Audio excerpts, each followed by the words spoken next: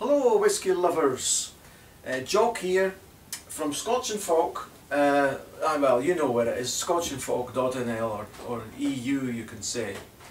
I want to say a couple of things about Bruichladdich. And I've got a couple of beauties of new Bruichladdich by me, new ones. I want to say something about Bruichladdich itself while I'm at it. And this is the new Islay Barley. First of all, I'm going to pour a little dram of this for myself. I'll walk up to the camera and show you it. The new Islay Barley. There it is. The new Islay Barley 2006 I mean. Islay Barley 2006. I'll pour a little bit in my glass. And as it's settling into the glass, I'll say something about Bruichladdich. Just opened it. Haven't tasted it at all yet. This Islay Barley. So there it goes. A little bit of the Islay Barley 2006 into the glass. And it says on the tin, a lovely big yellow tin, and it says on the tin that Islay is the most fertile of the Hebrides, was once home to 20 distilleries, etc, etc, and Dunlosset Farm has grown barley for Bruichladdich in 2006, and they've made this beautiful whisky from it. I'm saying beautiful, well, I've not even tasted it, but still, we'll see. I'll just sniff it first, without any, oh, for such a young whisky, it's only 6 years old and it's got such a zesty smell to it and lemony. And on the Bruichladdich website they say it's the glint of summer in a glass. So I'll walk up to the camera and show you what they mean by this. A glint of summer in the glass. Now, isn't that something, eh? A glint of summer in the glass. I'll just taste it as well.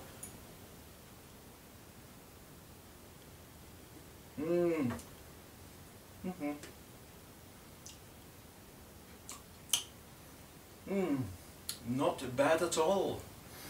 Not bad at all. Now, oh, I can't help it, I just have to say something about the taste first. Such a young and vibrant whisky. A lot of lemon is coming through.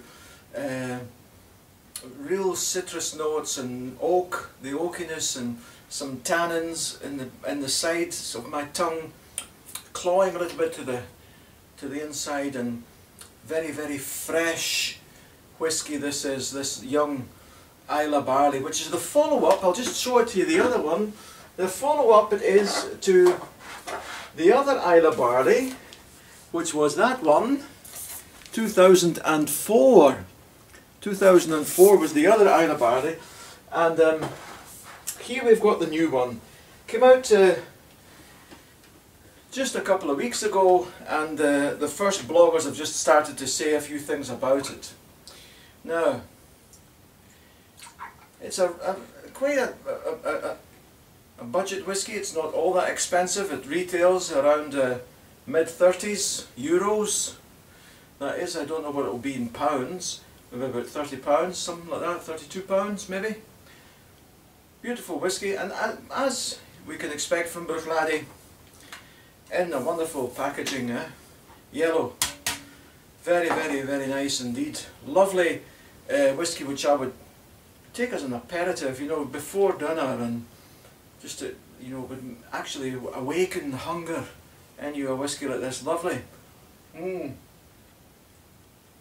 While I'm at it, I'd like to say something about Bruichladdich.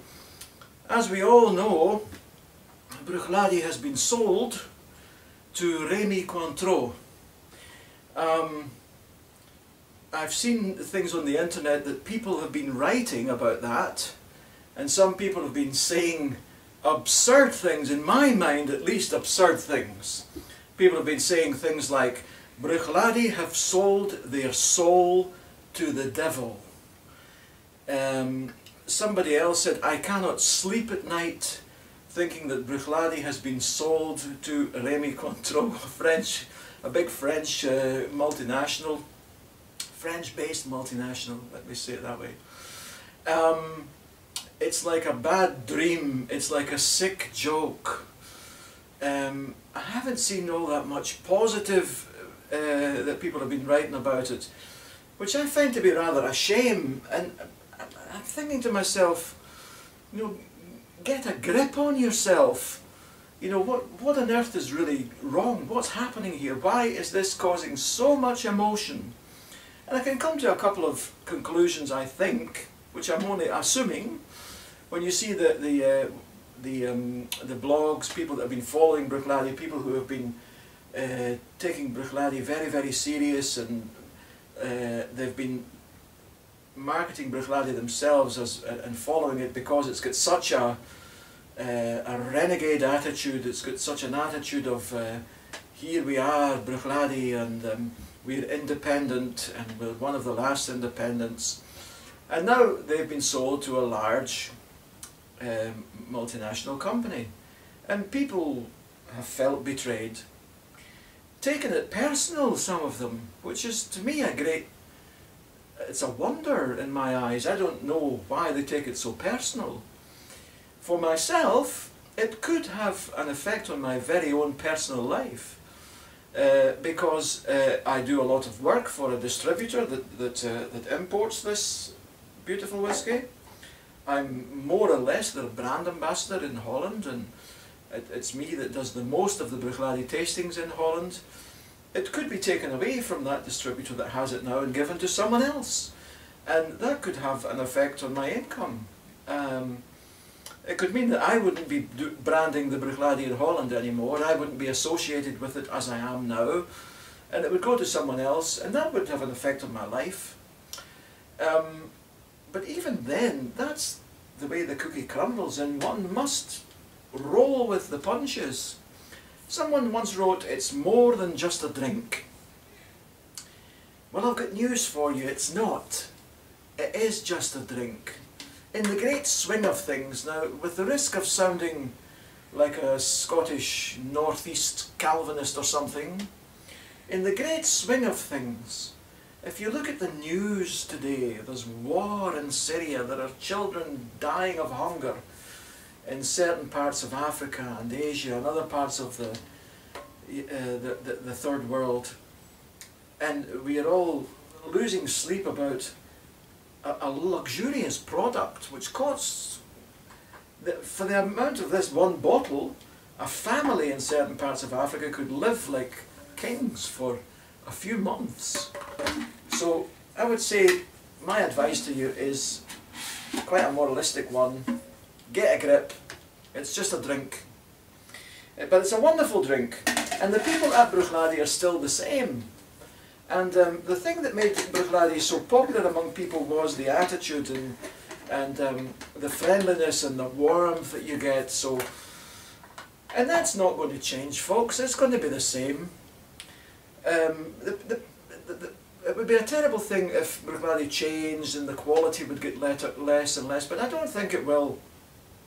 I think it wouldn't be in Pernod, listen to me, Pernod, Cointreau's, Remy Cointreau's interest. It wouldn't be in their interest to un-Bruichladdich Bruichladdich, if you know what I mean.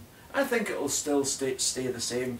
And tasting this lovely glint of summer in a glass, it's coming along nicely in this glass. Lovely lemony thing. I think you would drink on a summer day. I'm filling this indoors. I wanted to do it in the garden, but there are children of the neighbours just now who are having a little water, a bath full of water, and they're squealing outside. It's 35 degrees Celsius just now in Holland on this day, the 18th of August 2012. So the hottest day of this year in Holland, and the kids are out squealing and enjoying themselves, and that would have ruined the don't think I'm an old grump. I hope they have a great time. It just meant that I had to move inside with it, that's all. I'm not complaining at all. Good on them. I hope they enjoy themselves. Rather than do that than play with electronic toys indoors. Lovely Bruichladdich, eh? Now, get to the next Bruichladdich. 2006, eh? Now, how about this baby, eh? Look at that. A little bit of a different colour. I hope the camera catches it. I hope the white balance in the camera catches it. We're used to different colours from Bruichladdich. I woke up to the camera with this one, There we are. It's the 22. The Laddie 22. See that? Bruichladdich 22. I'll just try and show you different tins to see that, show you the different colour. Here's the Laddie 10. The Laddie 10, see that colour? The colour that we are all used to. And here we are. It's a little bit darker in colour, the tin. It pleases me, pleases my eye. It's a little bit darker. The Laddie 22. Now, old stock, of course, being 22 years of age, it means that it's been from before Bruichladdich was bought over in 2000, 2001. So here we have it. You can see it's opened. I've shared it together with a liquor store owner, and we both agreed how nice it was, this Laddie 22. Now, there we go, a 22-year-old, old school type of it. Oh, and the smell of it is coming straight out. It's not peated at all, folks. It's not totally unpeated, as this wasn't either, the yellow one. That's unpeated too. But this is the delicate floral Bruichladdich style, as we know it. I'll leave it out, I'm being a little bit restless here. Sorry about that. Now, 46% of alcohol, the same as the last one, and in the nose, now we're getting somewhere. The oak, we've heard Jim McEwen before on the videos, speaking of how whisky interacts with oak and goes into it, and after a number of years the oak comes back, and then after a number of years again the spirit comes back again, and that's what's happened to this. I mean, the oak has probably taken over for a while, given it a lot of tannins, made it very dry, and then the floral and light spirit has came back into its own again, and I know it already. I'm talking from experience. I've been tasting it. It's beautiful. Here we go, this 22-year-old Laddie. Oh, lovely.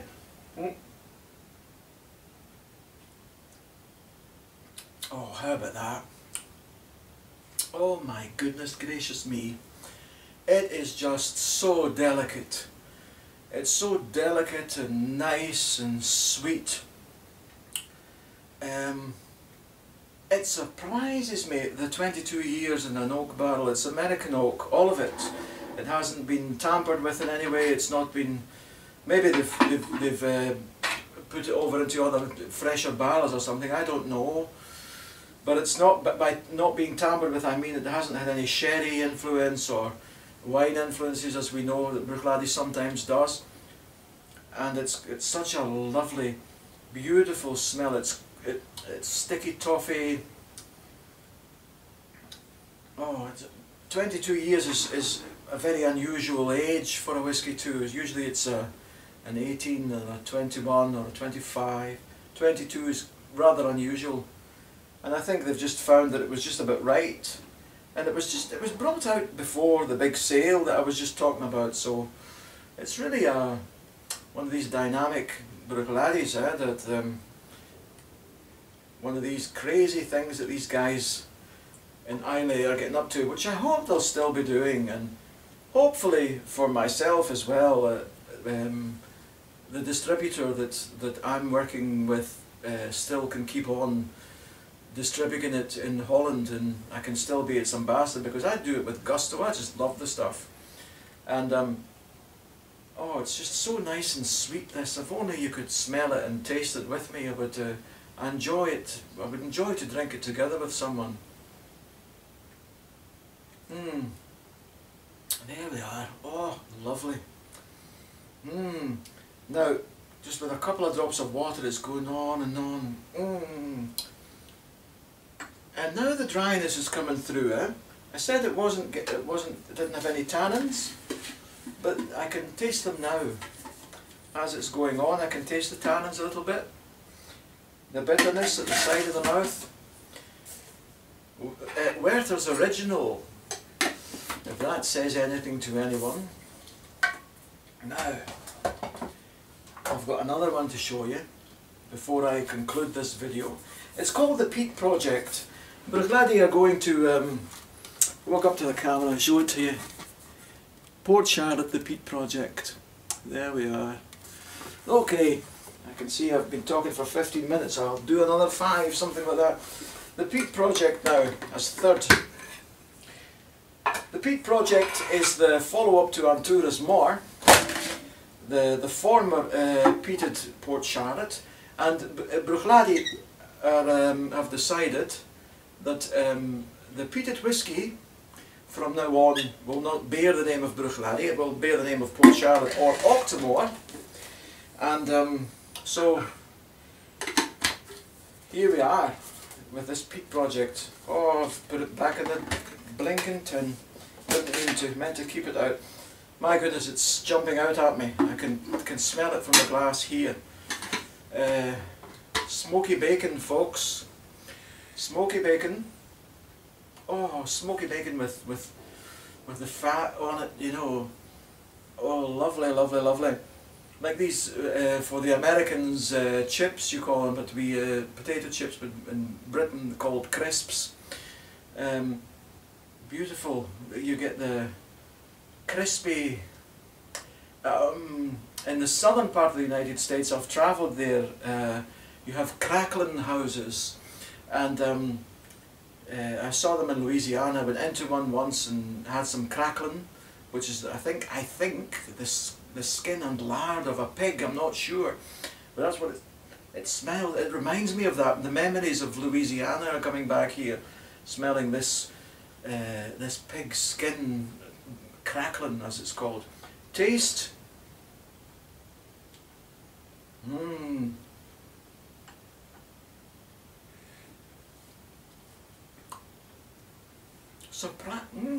Surprisingly sweet.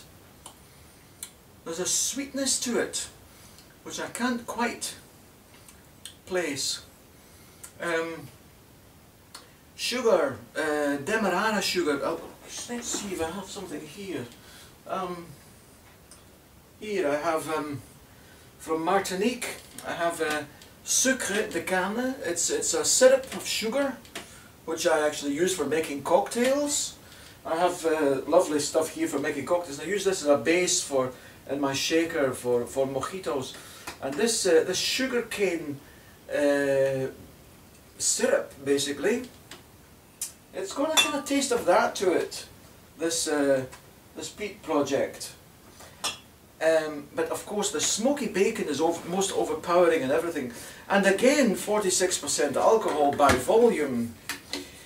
Now folks,